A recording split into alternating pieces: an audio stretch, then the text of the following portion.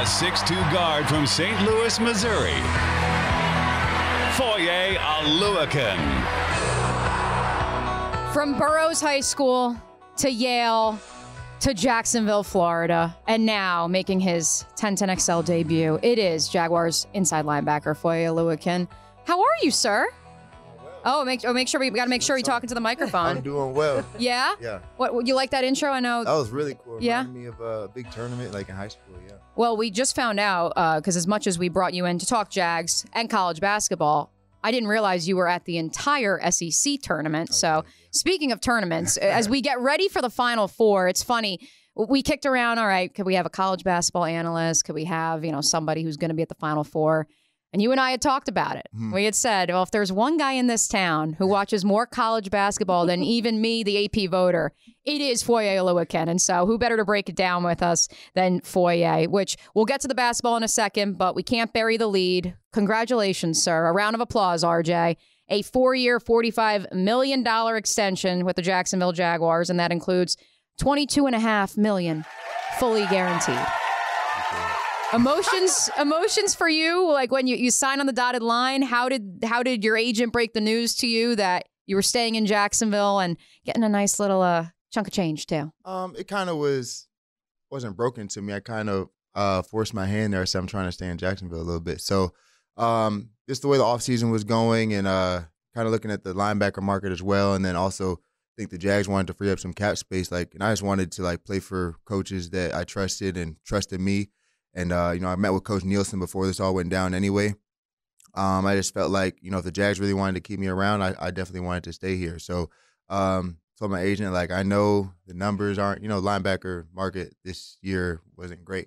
I said, I know the numbers probably aren't where he thought I could go, but if we can get an extension to where I feel respected and the Jags wanted to keep me, let's make that happen. So, signing it, kind of feel a duty to the city of Jacksonville is to win more games. It's kind of had a hole in my heart since the end of last season, not even before the season ended, kind of just on that stretch where we weren't playing our best football that, that the city deserves better, the team deserves better from me. So I think signing that more meant my dedication to the team, to winning games that's what I signed for at the end of the day.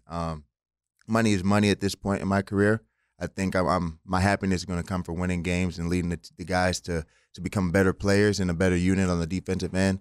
And then meeting with Ryan Nielsen, I have a whole bunch of trust in him to elevate my game even to the next level to become the best player that I want to be. Not that I can be, that I want to be. So I'm excited.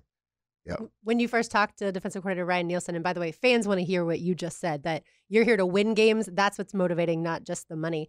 Of course, money's nice too. But when you first talked to defensive coordinator Ryan Nielsen, did you talk about where you envision the defense going, whether it's a scheme change from him or more along the lines of the new free agents, kind of how you envition this season and this defense? So fortunately, he coached in Atlanta last year, and I guess he coached the Saints before that, so he's seen me before. Coached in Atlanta where I guess there was a lot of talk of me back in the day. For good reason. So I went and asked all my old friends, what's he like? And they're like, he's definitely going to push you, hold guys accountable. But he got us playing way better than we ever had before. So I was really excited when he was coming over this way. And then me talking with him, first thing I asked is, what do you see from us? What do you think we needed to improve on? Do you, because obviously when you get a new guy in, a new coordinator, a lot of times he brings his own guys that he knows and trusts or can fit his system, fit his scheme. And I think that's always important to have an identity and, get guys that play your identity. So I was basically asking him, do you think we have the guys to play how you want us to play, or do you need to go get guys? And then he said what we needed to improve at, who he has trust in, his positions and stuff. And he has he's done more with, I won't say less talent at the Falcons at the time, but he thinks we have a lot of talent here at the Jaguars. So I have the utmost confidence that we all dedicate ourselves to playing how we're supposed to play. We can play even better than they did last year.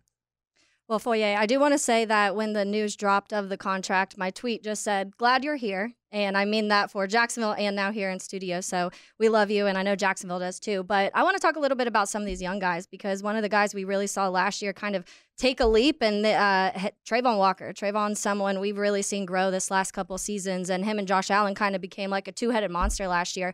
What have you seen from Trayvon this last couple of years that shows like he has a place here in the NFL? Oh, he's always going to have a place just because of, one, his athleticism, and two, his drive.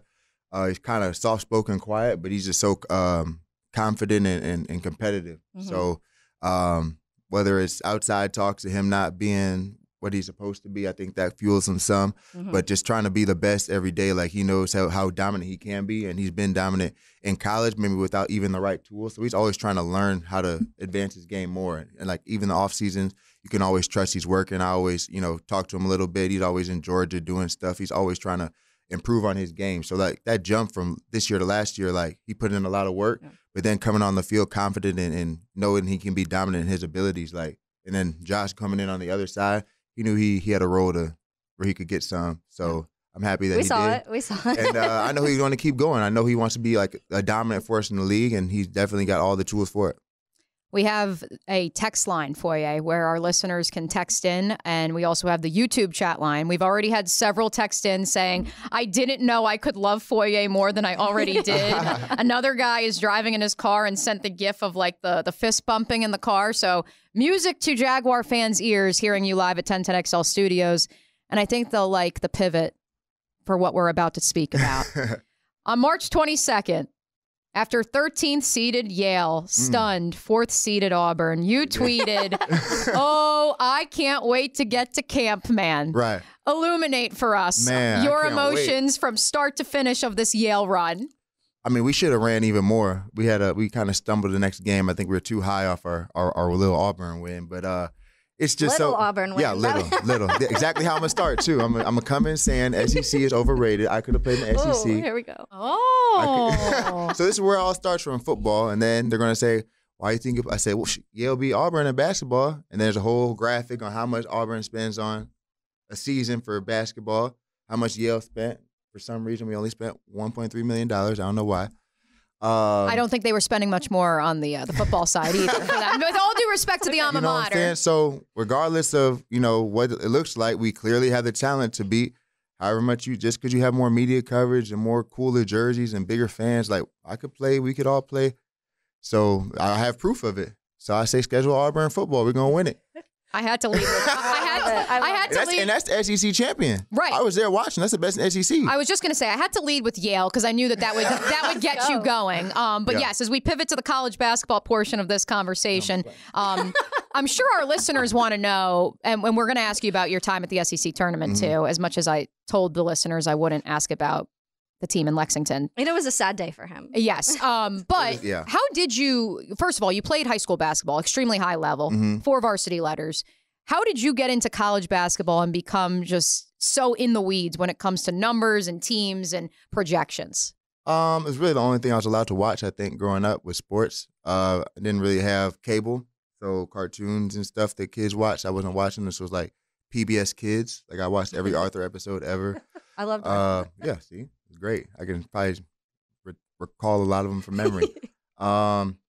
Eventually, CBS was playing a lot of the SEC games, like regular season games. Mizzou was up and down at the time. Mizzou, Kansas was a big rivalry. Eventually that went away. But every Saturday there would be a big couple games on TV, and like on Saturday, like sports, that's what I'd be watching, college basketball. So it was fun to follow. And then obviously everybody liked Duke. Even in St. Louis, like people like Duke and UNC. I'm like, I don't know why we're liking them all the way over there. Kentucky was on one day when I was young, playing Louisville, the rivalry game on CBS, I believe, and I rooted for the blue team because I like blue over red. And then when they kept coming on, I was like, oh, that's my team. That's my team. So then we had the video game, NCAA March Madness. I always picked Kentucky. That's before they had the names. Well, I guess they never did have the names on the bottom, but I know who the players were when I was playing with them and stuff. And so that just became my team, ride or die, until today. Yeah. Has Yale hit you up since your extension on helping out their team since they only helping spent the $1.3 million budget? So last time I was up there, actually, they asked me to start donating, but those guys are in a even different tax bracket than me. Like, congrats to them. I was like, bro, we ain't got the same type money. Like, some of the guys were like, oh, I've donated, and for I built a building. Sure. Yeah. I've put the new locker room that's going to be in my name. We want you to. I'm like, I don't know. I'm still helping out my family and stuff. Like, I'm just trying to, dictate these little mini steps before. Obviously, I want to learn how to invest and have my money grow to where I'm confident enough to, be in hedge funds and all this like them. But we're not in the same tax bracket yet. I mean, maybe the same tax bracket, but they got a lot more right now. I can understand that. All right. So, who's your favorite player left in the tournament? The men's tournament. Everybody likes. Was it DJ? DJ Burns. Oh, DJ Burns. Yeah, he's really cool. I like Klingen. I said he should have been out last year. I was talking to me about it. But he came back for whatever reason, probably some NIL. He definitely improved his game. But now he has UConn and the whole team really playing the best in the tournament again. Mm-hmm. What's your favorite storyline from that's left? Because obviously there's the DJ Burns double-seeded NC State, or you have Purdue finally getting there. You have the back-to-back for UConn. Bama has kind of like a different game. I want to say I read that almost 50% of their field goal attempts made have been three-pointers. So It's been like heavy three-point team. What's your favorite storyline there? I think the back-to-back, because it's a little different. It's a whole different team than last year, really. Yeah. Like, it's not the same starting five like how Florida did back in the day. I don't want UConn to win because I don't want them to say we're better than Kentucky, which they are right now. But I think that's probably a really cool storyline. Purdue, I'm not a big Purdue fan. They have a lot of guys who probably not going to be too successful at the next level, but they've been there a long time doing their thing. Congrats to them. They're playing solid basketball. They are coached well, all playing well, how the game used to look. Yeah. And kudos to them, but they're not my favorite team. Alabama's very fun to watch. They finally played a little bit of defense, and now they're winning games because of it. But, they could always score at a high clip. Who's left? Who's the last team? NC State. NC State. That's crazy. That's why you love the tournament, though. Yeah, but they have been playing the ACC. Them and Clemson were playing the ACC teams tough all year and losing, and now they're winning. But they're Rob almost went there. He probably got Rob Dillingham. Yeah, yes. Rob Dillingham almost went there. I saw you saw that on Twitter, right? Yeah. They're like, what could have been, right? But no, I think he was committed there at first, and then somehow Kentucky got him. They're very talented. And I think they were top 15 to start the year or something like that. So I think they always had the talent. They just started, I think DJ came out in a interview right after they won and said they all finally started playing for each other, playing together. So that does go a long way. And obviously seeing the wins helps too. But I'm definitely rooting for them. I think all of America is at this point. Yeah, America's team. 631 on the text line says, hates the SEC. I just logged on to Jags.com to buy a Foye jersey. Let's talk big picture here. For you, because maybe you were slighted by some of these Power 5 conferences, now you play alongside guys that played in the SEC. You're the NFL's leading tackler the last 3 seasons, despite having played at an Ivy League school. What is your perception when it comes to basketball, but also maybe football too, when you see those blue bloods, especially having been at the SEC tournament? Football-wise, I won't say I hate the SEC because some schools did show interest. I just wasn't, interested in them. My parents and I kind of had a idea of where I wanted to go to school. I don't think the NFL was really in my side. I like basketball, and when I realized basketball was in the picture, I didn't know that I could play NFL football just because growing up, I was skinny, a little bit maybe shorter. I was only 6'1", coming out of high school, and I always wanted to be 6'4", playing basketball. NFL football for us was like Steven Jackson was a running back, these big dudes, untouchable really. Tavon Austin got drafted. These guys are the best of the best. You don't think, a guy who went to this little school in St. Louis is going to be the best of the best. Now, we didn't really lose that much, and we had Ezekiel Elliott. He was in my class as well, and he was torching everybody too. But still, it's it's a big jump from that to what these guys are. So obviously I went to college, continues to grow in my game and continue to lift weights. And it's just the more people I saw competed against, kind of like in basketball, I was always able to compete against anybody, no matter what the stature was. It gave me the confidence that, I had a spot in the league. So when I saw the SEC basketball tournament, I'm a little older now, so it's a little different. Like, there are guys who are going to make the NBA, and there are guys who aren't. Now, who's going to win the tournament is the team who's playing the best. So, like, Kentucky clearly had the better talent. Now, I don't know what their offense is. They go down and chuck up some shots, and they were going in this year. But they didn't. The Big Z run was fun while it lasted. That was. The one game in January. There was one day in January. That was crazy. Right. Yeah, that was really crazy. I think he's a very talented offensive player. I think on defense is where they all lack. They can't really stop penetration, or they can't really win their one-on-one matchups. And then I wish the best for all of them, but I think to grow into, like, even the NBA, you got to be able to win one-on-one eventually, especially when that's kind of what it is in the NBA. ISO till the shot clock runs down. You got to win the end of the possession. So they're all, I mean, they're still lottery picks somehow, but. You don't hate the SEC, though. You did go to the SEC tournament. Oh, no, I'm a SEC basketball fan. This year, usually I liked them because they were underdogs, though. Like, this year, they had everybody ranked top 25 somehow and into the tournament, and that's kind of what my friends are Big Ten, and they always have people in the tournament. I always say they're overrated. They're just playing bad basketball all year. And now the SEC was kind of like that. They got everybody in and lost. Teams. And lost. Everybody lost. Yeah. Not everybody lost. Alabama is in the Final Four, okay? My team might have lost early, but that's because 4 bad ones in the first round. Well, Micah Hamilton got hurt. You said you saw that in person in the SEC tournament, and the championship lost to Auburn, and so that changed things. But Foye, you just brought up something that I wondered about. Who's the toughest running back you've ever faced? Is it Derrick Henry? And if so, are you so glad he's out of the division now, or is it someone else? I think everybody's tough in their own right. I think Derrick Henry has his things that he's good at that makes him tough. There are other guys, might be shifty or something. Those fast guys that are pretty tough. Josh Jacobs was pretty much a demon when he's motivated and going. Strong and shifty. Everybody in there, like, week to week. I mean, Mixon did well against us last year. Now he's in our conference. Right. I mean, everybody's going to have their games where they look the best out there, and everybody has their games where they don't look as good. But running back, like, if you're not bringing what you're supposed to bring, all of a sudden they're off for 100 yards on you, and you're looking down on yourself. Derek did that to Jacksonville many times before you were here, mainly. So it wasn't ever your fault.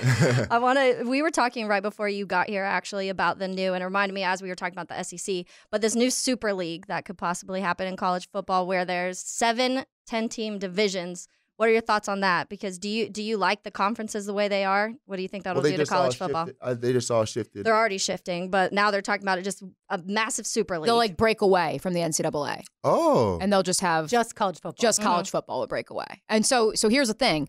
You would have 70 teams that are entrenched, since I know you dabbled a little bit when you were in London. Yale's going? So Yale, so that's what we're going to get to. So that's the thing. You would have to be one of the top 70, or you're in that 8, or you're so there's in the top 70. Then there's a second tier, since I know you dabbled in European soccer when you were with the Jags in London. Yeah. So there's top 70. Relegated and stuff. Yep. So the top 70 can't go down to Division 2. But then there would be, which wouldn't be D2 as we know it. It would be like, I guess, FCS. Yeah. So, and then there would be 80. But then they would have the opportunity to play into this 8th division at the Division I Super League and compete in the playoffs. And compete against those 70 that are there. That is wild. I think. So we could technically be. You could be you could be competing against the Alabamas of the world if you play your way. Unless you're in that 70 group. You said, let's go. I mean, I don't like it, but I like it for that reason.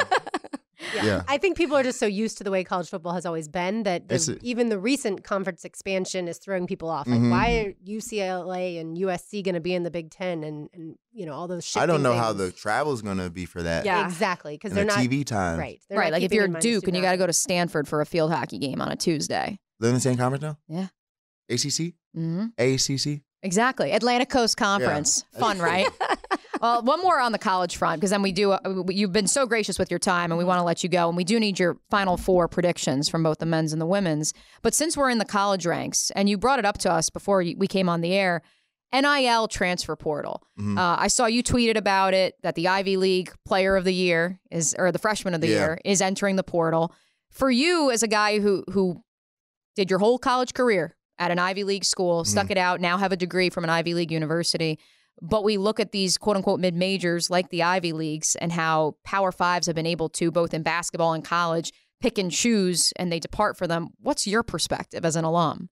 I mean, as a alum, I don't really like the whole transfer thing. As kind of a older guy who's seeing the rubric for college sports work, I don't like the transfer thing. But if I coming up as a kid, you can't really hate on them for transferring and going to their best opportunity where they feel like they're going to play, or if a coach leaves, them leaving. But I don't really like the kind of mindset as a competitor that it breeds for kids. As soon as things get hard, you leave to a different school, and it kind of waters down the talent across the leagues, really, because you're just going to go to where you can play. So, of course, but it's good for mid-majors, low-key, because, you can't play at Duke. You transfer to somewhere, you're going to play your 40 minutes to get a whole game and shoot whatever shots you want. Now, all of a sudden, you get to the tournament, you're hot, you're shooting whatever shot. Like, you have the talent, but you just didn't have enough talent to beat out,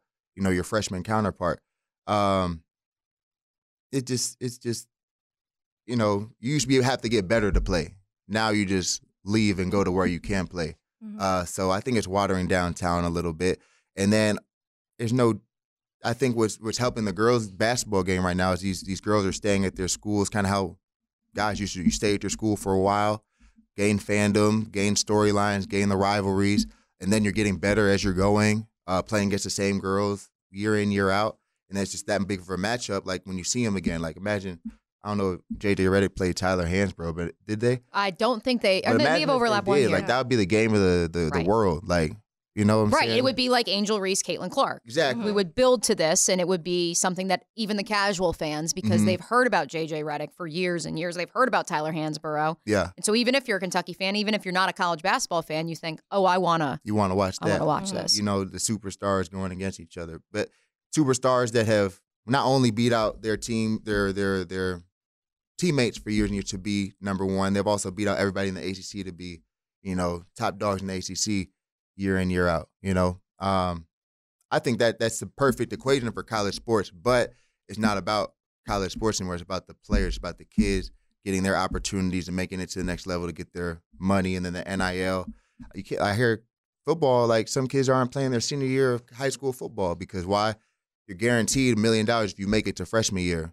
Let's say you get to senior year of high school, you get hurt, they take that, you can't make it, take away $1 million, or you don't have a great year, they give your scholarship to somebody else, you lose out $1 million. If I got $1 million guaranteed, you see kids at the combine doing it now, why would I risk that? Yeah. And for the kid who's getting out of a situation, I can't even blame him for that. Yeah. But that's just the can of worms that you opened up with this NIL. And I don't know how to regulate. I think you got to regulate it somehow if you want your brand of college sports still there, because basically you're just making professionals or amateur type professionals from a younger age. Right. Eventually, I feel like it's going to have to get to like almost a incentive-based contract. Like you have to play X amount of games, something, because if not, like you said, there's just going to be, and you get the mindset of the kids who choose that, but at the same time, for the league, you have to also protect yourself at some point. Right. Absolutely. All right. Before we let you go, sir, you mentioned Final Four, your storylines on the men's side,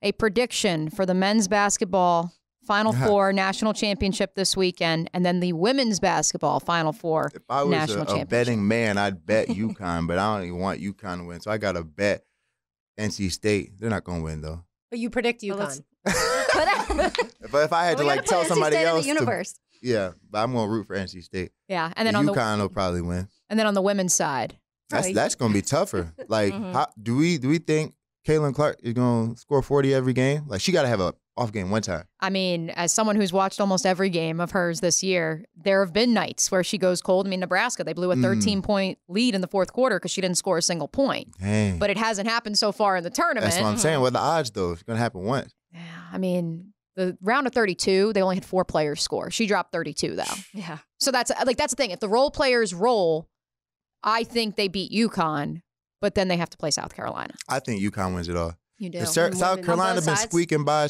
Oh, yeah, again, I think it's every 10 years. Yeah. It did happen like 10 years ago, the men and women won. Yeah. So, but that's South Carolina been squeaking by. I can't. Yeah. And they get, I don't know, they be up 20 and then all of a sudden, Right.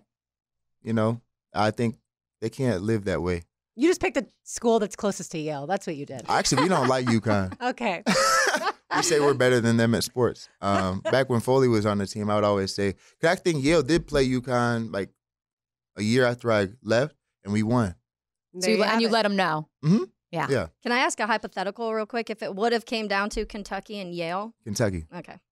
But Over the alma mater. I didn't play Yale basketball. Yeah, that's true. Okay. That's true. That's separate. You are going to be donating, though, at some point down the line. I had Kentucky Yale final and Kentucky wins. Okay. Yeah. I told everybody my bracket don't count this year. I love that. You pick with your heart. Mine either. Well, the city of Jacksonville loves your heart. They love everything you've said so far, and we can't thank you enough, Foye, for joining us for a wonderful conversation. Welcome back anytime you want, especially, I know, college basketball. Yes. You're always looking to talk basketball. This is Helmets and Heels on 1010XL 92.5 FM.